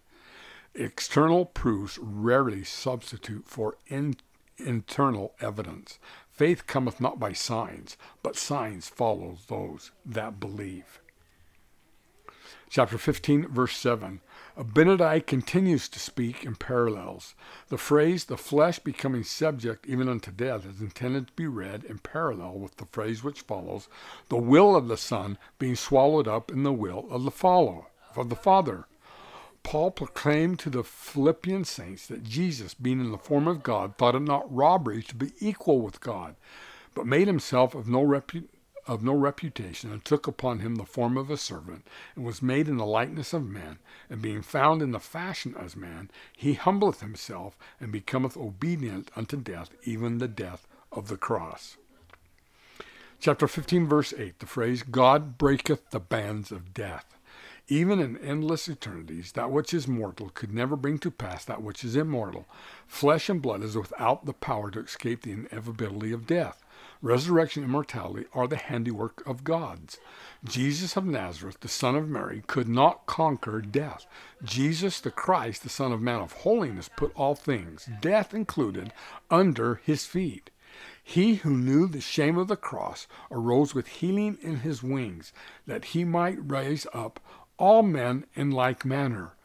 God, who is Jesus Christ, the same one who shall come down among the children of men, will swallow up death in the victory of the resurrection. The phrase having gained the victory over death meant, through the atonement, death comes the servant of immortality. In a way incomprehensible to the mortal mind, the effect of Christ's resurrection will pass upon all who are descendants of Adam and Eve. Because Christ rose from the dead in glorious immortality, so shall all who qualify for the second estate rise from death to enjoy an eternal and inseparable union of body and spirit. The phrase giving the Son power to make intercession meant Jesus observed in times meridian, the hour is coming, and now is when the dead shall hear the voice of the Son of God, and they that hear shall live. For as the Father hath life in his soul, so hath he given to the Son to have life in himself, and he hath given him authority to execute judgment also, because he is the Son of Man. It is by the power of the Father, the power of the Spirit, that Christ, the first fruits of the resurrection, draws all men unto him and to the Father. Chapter 15, verse 9, the phrase having the bowels of mercy, being filled with compassion, meant the bowels symbolizes the seat of piety or kindness, hence tenderness and compassion. The Book of Mormon provides an insight into the meaning of the purpose of Christ's suffering that is nowhere found in the Bible. The doctrine that Christ suffered for all, not only that their sins might be forgiven, but also in order that his empathy and compassion for his brothers and sisters might be perfected. Quote, and he shall take upon himself death, that he may loose the bands of death, which bind his people, and he will take upon him their infirmities, that his bowels may be filled with mercy, according to the flesh, that he may know according to the flesh how to succor his people, according to their infirmities. There is no pain, no anguish, no feeling or alienation with which our Lord is unfamiliar. He knows how to assist in time of need, because he understands the cries of the soul of those who turn to him. Brothers and sisters, he has suffered all of our pains and sorrows. He knows how to succor us and help us if we will but turn to him. Chapter 15, verse 9, the phrase standing betwixt them and justice meant, each of us, said Elder Boyd K. Packer, lives on a kind of spiritual credit. One day the account will be closed, a settlement demanded. However casual we may view it now, when the day comes and the foreclosure is imminent, we will look around in restless agony for someone, anyone, to help us. Unless there is a mediator, unless we have a friend, the full weight of justice, untempered, unsympathetic, must fall on us. The full recompense for every transgression, however minor or however deep, will be exacted from us to the uttermost farthings. But know this, truth, glorious truth proclaims there is such a mediator, for there is one God, one mediator between God and men, the man Christ Jesus. Through him mercy can be fully extended to each of us without offending the eternal law of justice. This truth is the very root of Christian doctrine. You may know much about the gospel and its branches out from there, but if you only know the branches, and those branches do not touch that root, if there have been cut free from that truth, there will be no life, nor substance, nor redemption in them. The extension of mercy will not be automatic. It will be through the covenant with him. It will be on his terms, his generous terms, which include, as an absolute essential, baptism by immersion for the remission of sins. All mankind can be protected by the law of justice, and at once each of us individually may be extended the redeeming and healing blessings of mercy. End of quote. And that is all conditioned upon repentance. Chapter 15, verse 9, the phrase, having taken upon himself their iniquities. President John Taylor has written that in some mysterious, incomprehensible way, Jesus assumed the responsibility which naturally would have devolved upon Adam, but which could only be accomplished through the mediation of himself, and by taking upon himself their sorrows, assuming their responsibilities, and bearing their transgressions and sins. In a manner to us incomprehensible and inexplicable, he bore the weight of sin of the whole world, not only of Adam, but of his posterity.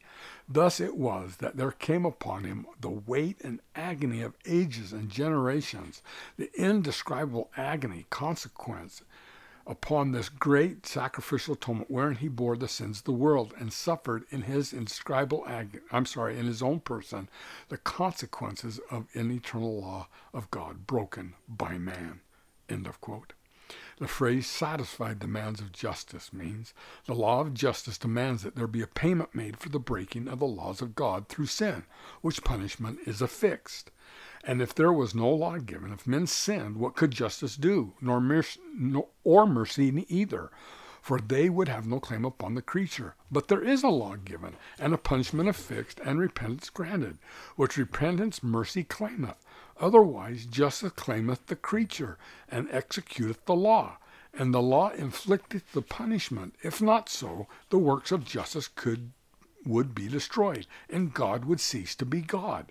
But God ceaseth not to be God, and mercy claimeth the penitent, and mercy cometh because of the atonement. And the atonement bringeth to pass the resurrection of the dead, and the resurrection of the dead bringeth men back into the presence of God, and thus they are restored into his presence, to be judged according to their works, according to the law of justice. For behold, justice exerciseth all his demands, and also mercy claimeth all which are his own, and thus none but the truly penitent are saved. What, do you suppose that mercy can run justice? I say unto you, nay, not one whit, if so God would cease to be God. So, if you don't want justice to demand its rewards and punishments, then use repentance to get mercy. Chapter 15, verses 10 through 13, the seed of Christ. Elder Dallin H. Oaks explained how one becomes a son or a daughter of Christ. Quote, in this great scripture from the Book of Mormon, we learn that those who are qualified by faith and repentance and compliance with the laws and ordinances of the gospel will have their sins borne by the Lord Jesus Christ. In spiritual and figurative terms, they will become the sons and daughters of Christ, heir to his kingdom. These are they who will be called by his name in the last day. While serving as presiding bishop, Elder Merrill J. Bateman described how Jesus Christ would see his seed. Quote, the Savior, as a member of the Godhead, knows each of us personally. Isaiah and the prophet Abinadi said that when Christ would make his soul an offering for sin, he shall see his seed. Abinadi explained that his seed are the righteous, those who follow the prophets. In the garden and on the cross, Jesus saw each of us, and not only bore our sins, but also experienced our deepest feelings, so he would know how to comfort and strengthen us. End of quote. Chapter 15, verse 13, the phrase, the prophet that has not fallen into transgression. We do not espouse a doctrine of infallibility of prophets. It is common ploy in anti-Mormon literature to argue that the church is false because of the supposed error or the disaffection of one holding the prophetic office. All who come into mortality, the Savior included, are subject to the temptations of the father of lies, are open to the enticements of the flesh, even those specially selected and designated as the Lord's mouthpieces. With all their inspiration and greatness, prophets are yet mortal men with imperfections common to mankind in general. They have their opinions and prejudices and are left to work out their own problems without inspiration in many instances. The commandment is given to high and low, great and small, to take heed to themselves, lest they fall and succumb to temptation. So, brothers and sisters, we do not believe our prophets are infallible. But we do believe that they guide and direct this church through revelation from Jesus Christ. So, if we want them to be perfect and infallible, then we too must require the same of ourselves. But if we want mercy, then we must also give them mercy. Chapter 15, verses 14 through 19, the phrase, they who have published peace. The proclamation of the gospel message is the proclamation of peace, and those called to declare the word are publishers of peace. Peace in the human soul and peace in the world can come only when men and women accept the teachings of the lowly Nazarene and apply his atoning blood in their behalf. You catch that? Peace only comes through Christ, brothers and sisters. It's not something that we as mankind will just do naturally on our own. No, we are fallen. We will not naturally do that. Being justified by faith, Paul wrote, we have peace with God through our Lord Jesus Christ, a peace which passes human understanding. Peace I leave with you, the Master said. My peace I give unto you. Not as the world giveth, give I unto you. Let not your hearts be troubled, neither let it be afraid. To one seeking an assurance of the truthfulness of the restored gospel, the Lord responded, did I not speak peace to your mind concerning the matter? What greater witness can you have from God? The witness of the Spirit, that witness by which we have been promised, we may know the truth of all things, is the Spirit of peace. Such is the Spirit and the message of all who go forth in the Savior's name. Those who present the gospel message act as agents of him, through whom salvation was and is to come. They talk of him, rejoice in him, preach of him, prophesy of him, also that they and those to whom they preach may have the peaceful assurance that he lives, that he may be known with certainty, from whence a remission of sins and all blessings of heaven come. The Lord's legal administrators are those who publish peace, who declare salvation, who echo the testimony of Isaiah, "Thy God reigneth." Brothers and sisters, Satan cannot duplicate the peace of the Holy Ghost. That's why if you ever feel feelings of peace, you can know of a perfect assurance that is from God. Only the Holy Ghost can give us peace and joy and happiness. While serving in the 70, Carlos E.S.A. shared insight into the imagery of this statement from Isaiah. No one is more beautiful or more blessed than those who serve God by preaching and exemplifying the truth.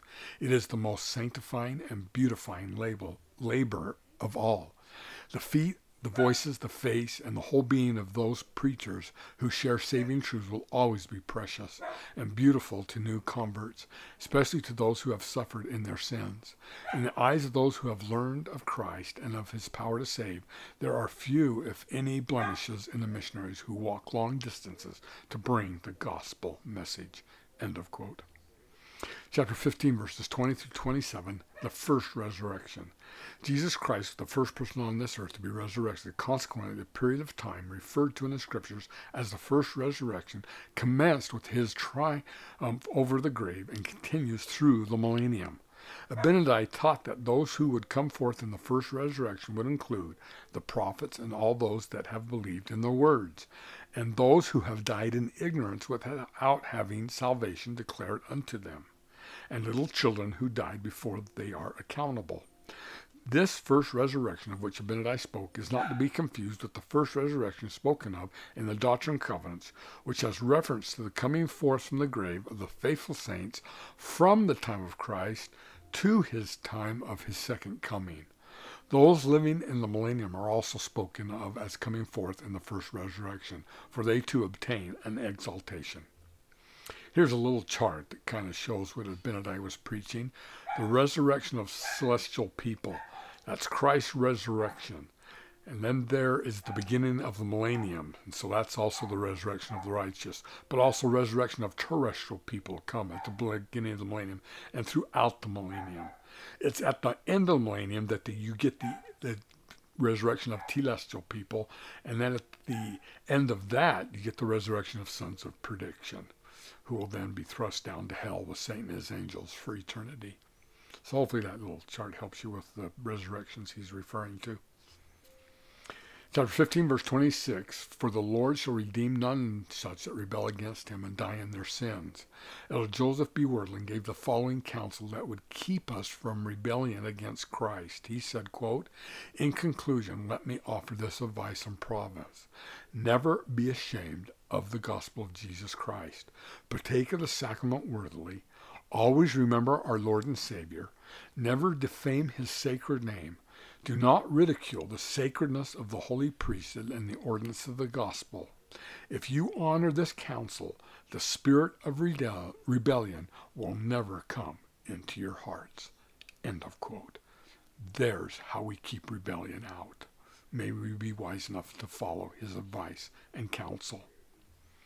Chapter 15, verse 26, "Have no part in the first resurrection," means such persons are those which receive not the gospel, neither the testimony of Jesus, those who are liars and sorcerers, adulterers and whoremongers, those whosoever loves and makes a lie, they who suffer the wrath of God on earth when the Savior returns in glory, they who suffer the vengeance of eternal Father when the wicked are consumed as stubble, those who are cast down to hell at the time of their death, who suffer the wrath of the Almighty God until the fullness of times, meaning until the end of the millennium, when Christ shall have subdued all enemies under his feet and have perfected his work. These are they who receive these are These are they whose bodies are telestial, they who shall not be redeemed from the devil until the last resurrection, until the Lord, even the Christ the Lamb, shall have finished his work.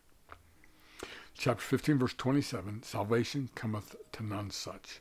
Joseph Smith taught salvation consists in the glory, authority, majesty, power, and dominion which Jehovah possesses, and in nothing else. And no being can possess it but himself or one like him. Salvation is eternal life. It is life in the highest heaven, life among the gods and the angels. The word salvation means exactly the same thing as eternal life, but simply lays stress upon one's saved condition, his state being one of deliverance from death and sin through the atoning sacrifice of Jesus Christ. Exaltation is another word with which we have come to identify the glories of the celestial kingdom. Exaltation has the same meaning as eternal life. It has the same meaning as salvation. To be saved is to be exalted. The later term simply lays stress upon the elevated and ennobled status of one who so qualifies to dwell with and be part of the church of the firstborn, the church of the exalted. Chapter 15, verses 28 through 31, having explained earlier how it is that the servants of the Lord, even the Lord himself, published the message of the gospel, peace, Abinadi now quotes from what we know as Isaiah 52, 8 through 10. Having spoken at length concerning the condescension of the Holy One, having discoursed masterfully upon the ministry of Christ and the salvation available through his redeeming blood, and having looked forward to the time when all men and women will be resurrected and judged according to their merits and labors on earth, Abinadi now rejoices in the coming glory of the millennium, that era of consummate peace when Christ will have won the victory and when the old serpent, even Satan, will have been bound and consigned to the bottomless pit for 1,000 years. I'm sorry, I forgot years on that. So that's what the scripture means. And then he will publish peace. That's why he taught the mission of Christ, all that Christ would do, and repentance on his name. And then, if you will respond to that, then his gospel is a gospel of peace. The reason why he couldn't preach that to these people is because they were not living the gospel. And so he had to preach a gospel of doom, a gospel of destruction, of bondage, because of their wickedness. Let's now go to Mosiah chapter 16. 16 verse 1, the phrase, all shall see the salvation of the Lord, rent. When the children of Israel saw the Pharaoh and the armies of Egypt were pursuing them, they complained bitterly to Moses, supposing they would be destroyed. Fear not, Moses responded, stand still and see the salvation of the Lord, which he will shew you this day. For the Egyptians whom ye see today, ye shall see them again no more forever. The Lord will fight for you, and ye shall hold your peace. Moses then parted the Red Sea, that Israel might walk through it on dry ground, while the mighty army of the Egyptians was drowned in its waters. Thus the Lord saved Israel that day, and established a pattern for all future generations. The salvation of Israel, her deliverance from all enemies, reside with God, and that deliverance must come in such a manner that none can doubt that God did it. Indeed, Israel has no redemption save it comes at his hand. So too, we need to stand still and see the salvation of the Lord and put our trust in him. Describing the joyous day of Israel's triumph, ultimate triumph, Isaiah wrote, break forth into joy, sing together, ye waste places of Jerusalem, for the Lord hath comforted his people, he hath redeemed Jerusalem. The Lord hath made bare his holy arm in the eyes of all nations, and all the ends of the earth shall see the salvation of our God. This is but to say, Israel, your redemption rests with the Lord. He alone can save you. By his power and none other will you be gathered from the four quarters of the earth.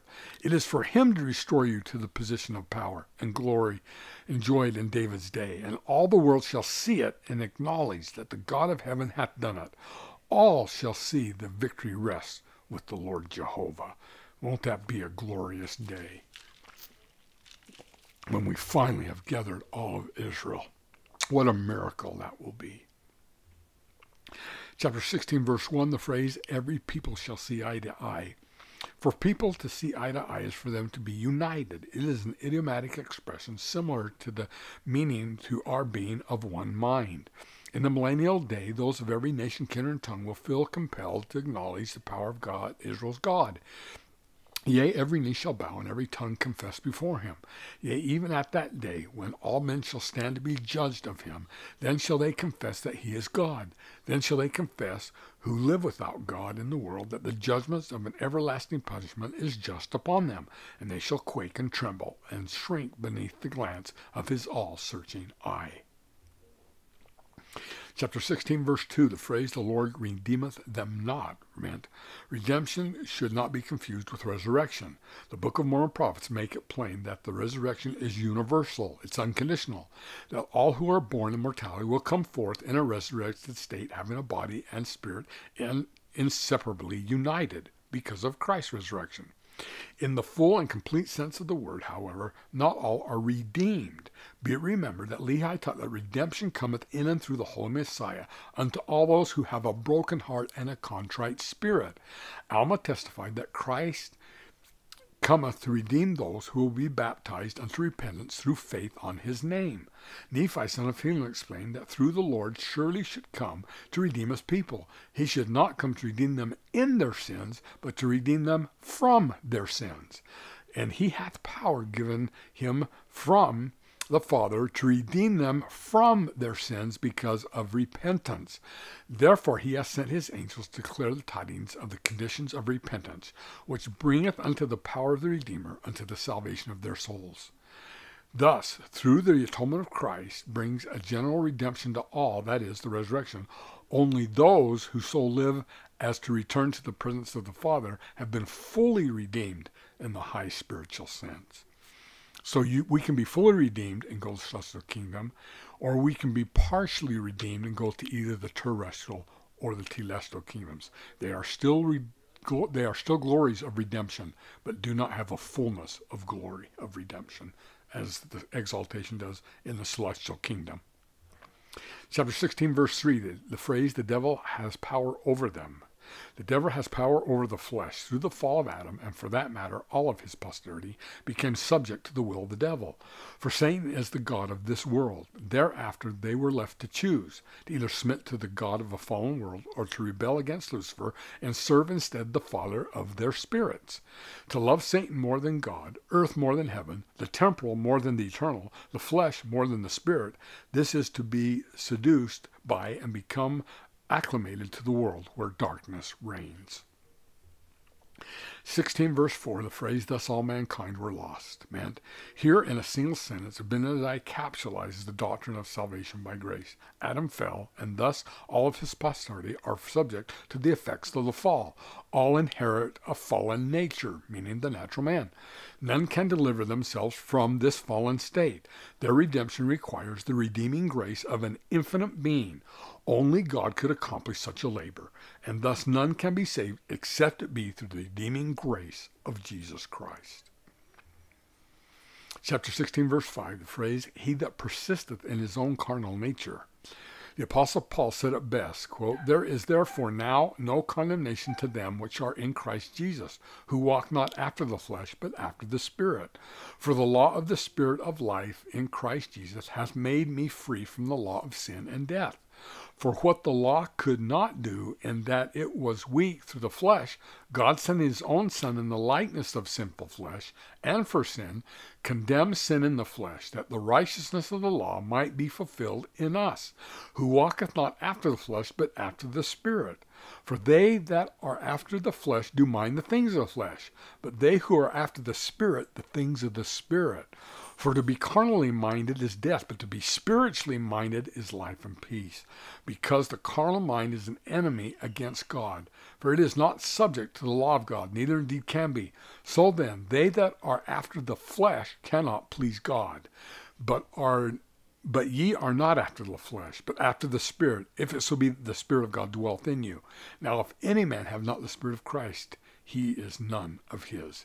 End of quote from Joseph Smith translation, Romans 8, 1 through 9. Brothers and sisters, we need to pay more attention to our spiritual selves than our temporal selves, so that we can become redeemed in Christ. Because of our fallen nature, we have to be spiritually minded, and that can only come through Christ and the Holy Ghost. The phrase in verse 5 of being an enemy to God meant, for the natural man is an enemy to God and has been from the fall of Adam and will be forever and ever, unless he yields to the enticings of the Holy Spirit, and putteth off the natural man, and becometh a saint through the atonement of Christ, the Lord, and becometh as a child, submissive, meek, humble, patient, full of love, willing to submit to all things which the Lord seeth to inflict upon him. I think we forget that phrase in this. God will inflict certain things upon us that he knows that are for our good. Can we submit to them? Even as a child does submit to his father. So we as natural men will always be an enemy to God and can only put it off through the atonement of Christ. Chapter 16, verse 8, the phrase, the sting of death is swallowed up in Christ. Joseph Smith said it perfectly. Salvation is nothing more nor less than to triumph over all our enemies and put them under our feet. And when we have put power to put all enemies under our feet in this world, and a knowledge to triumph over all evil spirits in the world to come, then we are saved, as in the case of Jesus, who was to reign until he had put all enemies under his feet, and the last enemy was death. Chapter 16, verse 9, the phrase, he is the light and the life of the world. Light brings freedom, deliverance, and hope. It is a symbol of happiness, prosperity, and joy. To the Jews, Christ declared himself to be the light of the world. To those of the latter days, he announced himself to be the light which is in all things, which giveth life to all things, which is the law by which all things are governed, even the power of God who sitteth upon his throne, who is in the bosom of eternity, who is in the midst of all things. Without Christ, all is darkness, misery, and death. Chapter 16, verses 10 through 13. To this ancient testimony we add the words of a modern prophet, Eller Busar McConkie said, quote, in his love and in his mercy, a gracious God seeks the salvation of all his children, but he cannot save the righteous without damning the wicked.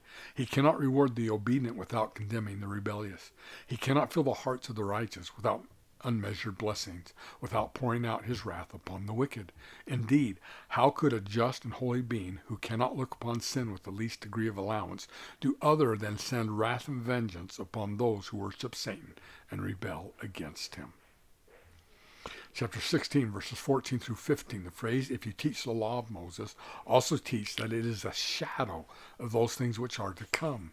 Teach them that redemption cometh through Christ the Lord.